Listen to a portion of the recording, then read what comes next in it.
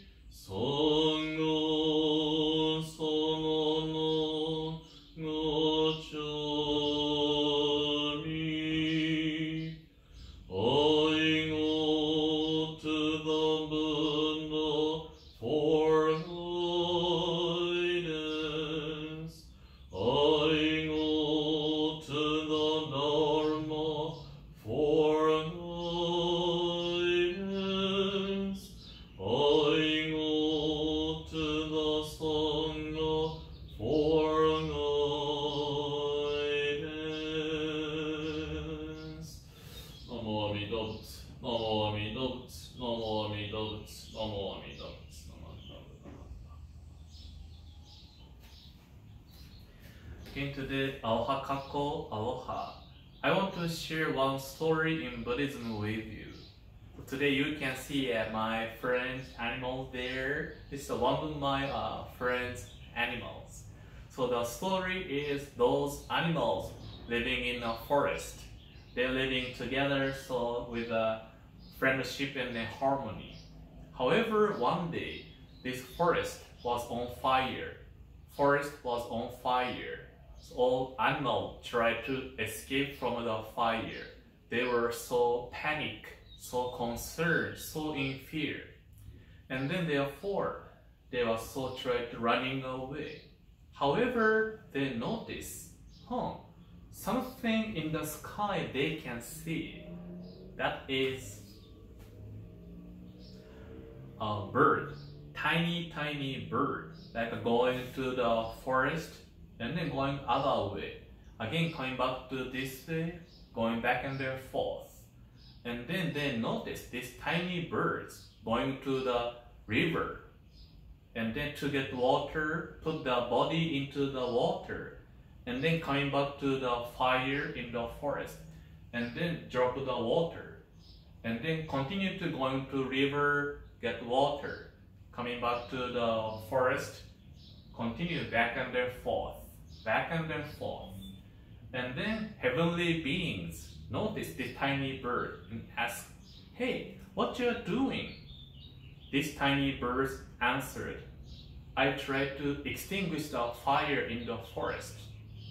Then heavenly beings asked, "Hey, it's no meaning. You are too tiny to extinguish the fire. No meaning." The bird answered, "It doesn't matter. I'm doing what I can do." And then heavenly beings ask, "But you don't know how long it may take." And then bird answered, "I'll continue to do this until I die." And then again heavenly beings asked, "But nobody knows that you are doing. Nobody knows." And then tiny bird answered, "It doesn't matter. This is my promise, my wish, my vow to save the forest, to save those living beings. This is their home. This is their place they stay together. I get to help them no matter what. Heavenly beings, hearing this answer by the tiny birds, they were so impressed. And then using the power of the heavenly beings, they extinguished the fire. And then forest is now again become peaceful. Living beings now coming back to the forest again, and then living a so happy and peaceful situation. So this is a story of the tiny birds and the forest we can find in Buddhism teachings too. So the lesson, message is so simple. That is, do what I can do. Do what you can do. Do what we can do. Yeah, these tiny birds here, one thing this bird wanted to do was to extinguish the fire, to save all animals, all living beings.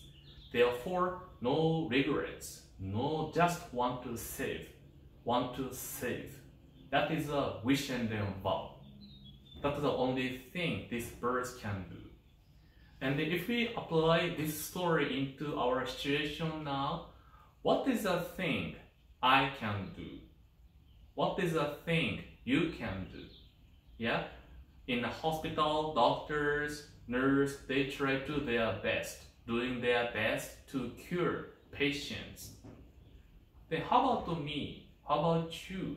What is a thing I can do? One of the things is stay at home. Yeah? Stay at home. And then try to avoid going to outside. Try to stay at home to help each other so that we can extinguish the situation with the coronavirus. So we can try to think about what is the thing I can do now. For those animals in the forest, when the fire began to spread, they were so afraid, so concerned, so feared. They are so panicked. However, when the fire disappeared, they feel so peaceful because the effort, vow, promise of the tiny birds, they can receive the great peace. Could be at the moment they didn't know these tiny birds working so hard, but thanks to these birds' effort, promise, they now receive the peace. So we can see there is something always wishing, promise and thinking of them. To those who are in fear, the tiny birds try to bring a peace. In Buddhism teaching too, Amida Buddha also promised. Buddha said in the chanting of Sambutsuge or hymn of praises of the Buddha in Sambutsuge, Buddha also said, I resolve that when I become a Buddha, I will fulfill this vow in every possible way, and to all beings who live in fear, I will give great peace. So the point is, when Amida Buddha attained Buddhahood, enlightenment, Buddha made a promise, I shall fulfill this vow, which one of them is to bring great peace to all beings who live in fear. Great peace to those people who are in fear. Great peace to fear. Yeah, great peace. Embrace, extinguish the fear. So we can deeply think about that. Amida Buddha made a vow and a promise to save all beings who are in fear. That is exactly me. Under situation, kind of concern, worries and difficulty, also so inconvenient. We cannot go out to shopping center like we used to do before. So many difference. But due to the order of the stay at home, maybe your children get to stay home or your parents, spouse get to stay at home. totally different situation, then we may feel, oh, it's not the way I'm used to doing. I cannot do now in that way. So people may feel stressed or so inconvenient. And that is a could be moment we may upset and then so much, how come? It's not the way I want to do. And then we may feel, oh, I'm so patient. I'm so not endured. You don't know how much I'm patient. That's true, yeah, that's true. However, like a story, if we can realize, it's not only me who are in fear, concerned. Other person who stays with you also in fear, concern, worries. We are together may feel concerned, worried, stressed. Yeah, as a human being, yeah, it could be easier to notice how I feel, what I'm going through, easy to know. And then we may often tend to think only my feeling, emotions.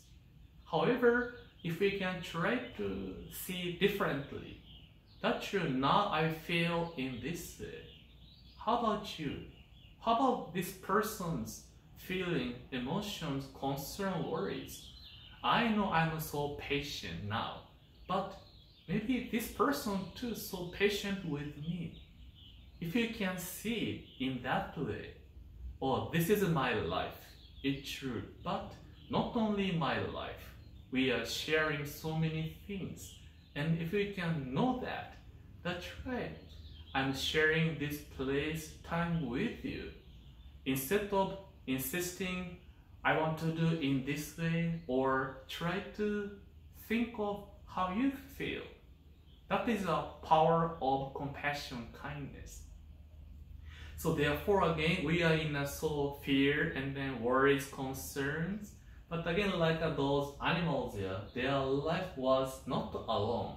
They have these tiny birds, promise and then compassion, thinking of them always. So therefore, they were not alone. Even the situation of difficulty, fire, they were not alone. Always there is an existence, wish of tiny birds, embracing, accepting their fear, and always there for us. So same as to me, we are going through so many difficulties. If we can realize, I'm not alone. There is somebody who thinks of me, somebody who is worrying about me. And then we can feel, this is my life. It's true, my life.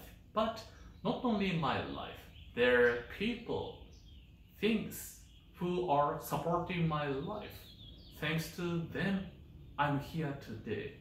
And then Amida Buddha never tells me, don't be panicked, don't be concerned, don't be worried. Instead of saying that, what Buddha tells me is, it's okay. I shall embrace you as you are. When I panic, Buddha also with me. When I so sad, Buddha is with me. When I so concerned, worried, stressed, Buddha is with me. When I feel great peace come to my life, Buddha gives me great peace in my life. Therefore, in the situation of fear, inconvenience, I can receive great peace.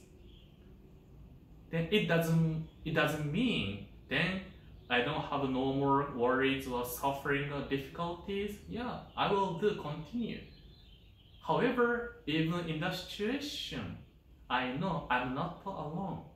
Buddha's compassion, wisdom accepts my life and then embrace me forever, whatever I'm going through. Then that is a Buddha's promise to me, to you, to everybody. Buddha promise, observing the situation of the human being. Buddha promised, I shall bring great peace to those who are in fear. The one thing what we do is now we cannot do shake hands, no hugging. Could be we do like this is a shaka sign. So one of the minister told me, hey, Shakasai has a meaning of the compassion. What's that? So do you know how to say this finger in Japanese? This finger is called oyayubi. Oya means the parents. So this is a finger of parents. And this finger is called koyubi. Ko is kodomo, keiki. So finger of children. So the story is here. As you can see, the parents always watching, loving, worrying, and thinking of their children in this direction. As you can see, children in this way. I don't care, don't worry about me, I'm okay. So it's like myself thinking, I'm living Hawaii, I'm working, I think I'm okay. Then no matter where I am, whatever I'm going through, no matter how old I am, parents still watching, loving, worrying, thinking of them, no matter what. So in this situation, we can think, I'm not in fear, so stressed, so concerned, feel lonely. I hope situation clear. Yeah, that's true, our feeling. And then those people who feel in that way, therefore, Amida Buddha made vows calling to each of us. Don't worry, be happy. I shall embrace you as you are. I shall never, ever let you go alone. Buddha's promise, I shall bring great peace to you. When I again realize such a compassion is coming to my life, we can take a moment to receive it. That's right. Whatever I'm going through, my life is never ever alone. I can be fear. I feel concerned with Amida Buddha. Amida Buddha's compassion never ever let me go alone, forever together. That is a calling voice, Buddha's compassion, wisdom to my life. As a conclusion, we do have a chanting of Nembutsu, expression and assurance. I'm in Buddha's embrace, whatever I'm going through. Buddha's promise, great peace into my life.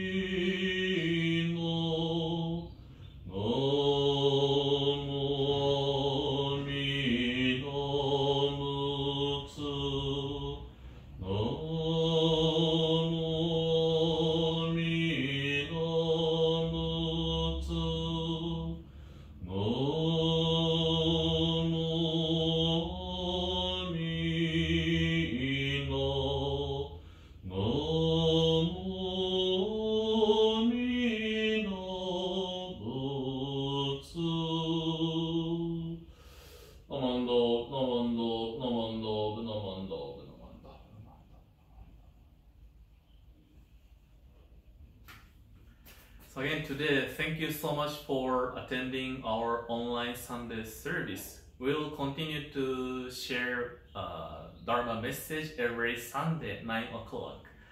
Thank you so much. Take care of yourself, and then aloha, and then mahalo. Thank you.